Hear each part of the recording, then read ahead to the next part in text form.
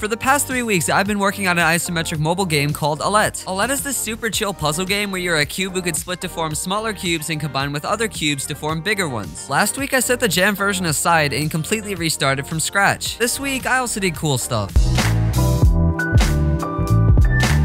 I, of course, started the week by doing a bit of planning. For the 2 weeks that I've been working on the post-jam version of this game, I've been using this website called Codecks, and I really like it. Codecks is almost set up like a trading card game. To begin, each task is represented by a card, kind of like Trello. Each card goes into a certain deck, which is just a category like art or code. And when you start working on a certain task, you can add that card to your hand. On top of all this, it has excellent time tracking built right in. You literally just hit this button to start working on it, and Codecks will keep track of time for you. You can even see a full breakdown of how long you've been working on your project and how much you have left to go in the metrics window. Now, you're probably wondering what this has to do with the game. Now, I've only been working on this project for a couple weeks, but I think I've been successful so far because of good planning. I have a clear and focused vision for the project going forward, and I've stayed incredibly organized and motivated throughout the whole process. The reason for this is because I'm not planning like I used to. In the past, I tried to plan the entire game all at once. I would try and think of everything I needed to do to finish the game, and I'd throw that all onto a Trello board. But this led me to getting super burnt out because I had to spend the first 3 days or so of a project trying to plan it all. It was also really hard to manage when I had about 1 billion cards on my Trello board. Now, these things aren't Trello's fault, they were my fault. And don't get me wrong, Trello's a great tool. But in addition to these problems that I brought upon myself, Trello doesn't have free built-in time tracking. This meant it wasn't easy for me to do time estimates or anything like that, so I just omitted them. This meant that I didn't keep myself in some kind of schedule, which isn't good in the long run. Luckily, for this project, I found a few solutions. First off, instead of trying to plan the entire game within the first 3 days, I instead take about an hour each Monday to do a bit of planning. During this time, I make it a point not to plan past my current milestones. Speaking of milestones, that's another thing that's helped drive this project forward. I found it's way more motivating to work towards these 1 to 2 week milestones than it is to work towards the end of the project. With this said, there are some exceptions to my don't plan outside the milestone rule. Occasionally, something that I want to add to the game will pop into my head, so I just add it to the ideas deck. The ideas deck just acts as a place where I can pretty much write down ideas whenever I want to. In addition to this, I have a deck called Backlog. This deck contains actual tasks, not just ideas for stuff that are outside of the milestone. Anyway, enough talking about planning.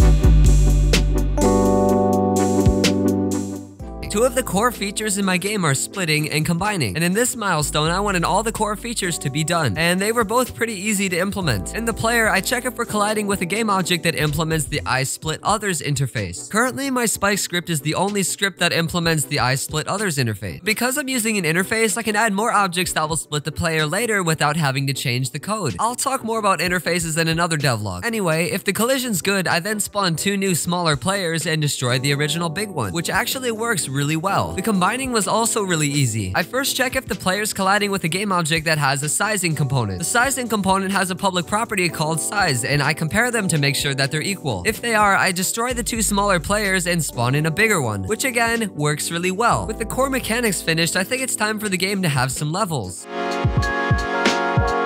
But first, I need an actually fast workflow to make levels. And for this, I took a lot of inspiration from the Godot game engine. See, in Godot, each object is its own scene. So the scene is a player with a sprite node, a weapon node, etc. And in my project, I take advantage of nested prefabs to make these things I call scene roots. Basically, I make everything that's going to be in more than one scene a prefab. I then make a top-level prefab, which I call the root, and stick a bunch of other prefabs as children of it. As an example, some of the children of the level root are the main camera, the player, and a tile map. And in every scene that I want to be a level, I just drag this in and just modify whatever I need to. I also have a different scene root which just contains things I want in every single scene, like the scene manager. Personally, I really like this workflow. Now, at this point, I thought I was ready to make some levels. But unfortunately, I found a bug in Unity's isometric tile maps. You'll notice here that the tile map's Y sorting doesn't work when the tiles are different, even if they're on the same tile map. So it didn't really make any sense why this was happening. Luckily, I managed to write a simple editor script that would loop through all of the scene cameras and the main camera to set their transparency sorting to the proper Y sort, which happened to fix my problem. Now, again, I was ready to make some levels, but then I realized that the player has no way of actually beating those levels. So I grabbed this block that I drew last devlog and put it into the game. I then added a script onto the winning block, which would first check if it was colliding with the player. And if it is, I fire off an event called onPlayerWin, which the scene manager subscribes to with a method that changes to the next scene. And this is pretty cool.